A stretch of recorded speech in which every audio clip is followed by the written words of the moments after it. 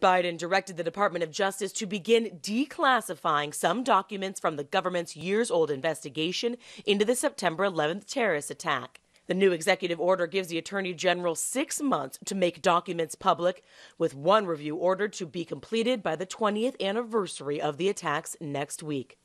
It states information should not remain classified when the public interest in disclosure outweighs any damage to the national security. The significant events in question occurred 2 decades ago. Like his predecessors, President Biden was facing pressure from victims' families.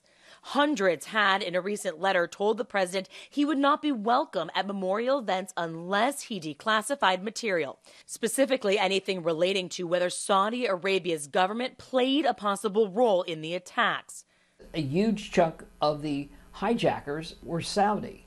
The bigger question with the Saudis is, what did they actually know about some of these players, about some of their own citizens, and what was in their intelligence files prior to 9/11.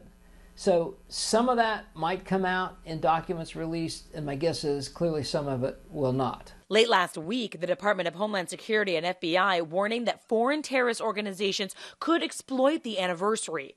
The agency saying in a bulletin sent to law enforcement leaders obtained by ABC News that they are not currently aware of any specific credible threats related to the date.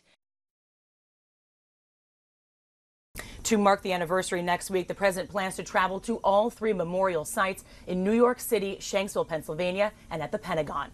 Mary Alice Parks, ABC News, the White House.